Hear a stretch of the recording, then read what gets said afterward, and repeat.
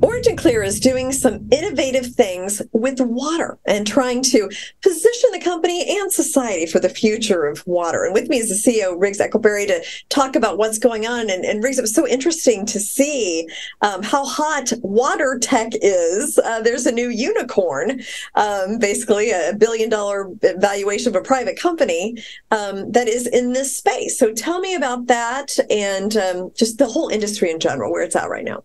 Well, first of all, I'm so sorry that I'm not with you physically because, A, I love being with you, but also the amazing food in New York and hanging out with Vince and the team. But at least we'll get the news across. You're right that water tech is heating up. And a huge, in fact, Gradient, which was incubated at MIT, became a unicorn this week. It was the biggest deal on Crunchbase. And what's interesting is that they're not doing what they've chosen is to really focus on water-heavy industries, pharmaceutical, chip companies, food and beverage. When you make beer, it takes 7 or 8 liters of water to make 1 liter of beer, for example, right? So they've really chosen to focus in on that. But in fact, so are we. We have business in the same space. And I think everybody's realizing that they got to start treating the water so as to reuse it and reduce water usage overall. We've heard about these terrible droughts and so forth. Kansas right now, in fact, is going through such a drought that they're literally liquidating entire wheat fields with Roundup because they don't think they can get the wheat. So we've got to do something about the water. And that's why Gradient became a unicorn this last week.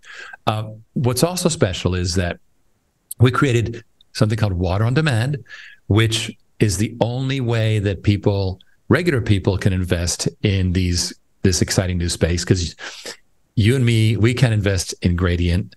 You and me, we can't invest in 7Cs. That's Morgan Stanley Infrastructure Partners. We can't invest in Cambrian, which is also VC. But you and I can invest in Water on Demand, kind of like the same way people invest in an oil well. So all people have to do is go to waterondemand.net, click on Invest Now, and then they'll be talking to somebody you know very, very well, which is Ken Berenger, the co-creator of Water on Demand. Yeah. And let's talk about water tech and how you have acquired a tech system. So explain that acquisition and how that is strategically important to the company. Well, it's an initial letter of intent, so it's non-binding. But what we've done is we've identified the fact that when you build something that's like imagine your municipal utility that deliver water and they take your dirty water and they bill you. And if you don't pay, then they cut you off and they have to meet certain standards. Well, imagine that all that scaled down to a business like a brewery, right? Well, you need to have the same functionality. We call it an operating system. And many people call it an operating system. That's perfectly good descriptor, but it needs to happen for the private businesses that have the same problem. Now, so we signed an initial letter of intent with a fine developer that has their own Fortune 500 customers. They've been around for almost 20 years. They're a great company, and we intend to let that business continue because it's not a bad business, and then use their expertise to build this operating system. Last week, actually, by the time this comes out, it'll be the week before last, we published an updated presentation in which we made forecasts for Water on Demand, including modular water systems.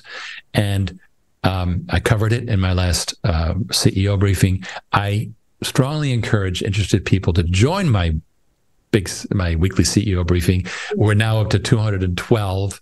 And basically, we've done it since Zoom started. And all the people have to do is go to oc.gold/CEO. So oc.gold/CEO, or just go to originclear.com and we'll invite you there. Join me. We love to tell you the latest that's happening. Yeah. Well, that's a great idea for people that are thinking about investing in water and don't know the space and want to learn more about the company and make sure it's what they want to do. They can go and get it straight from you. What's going on? So.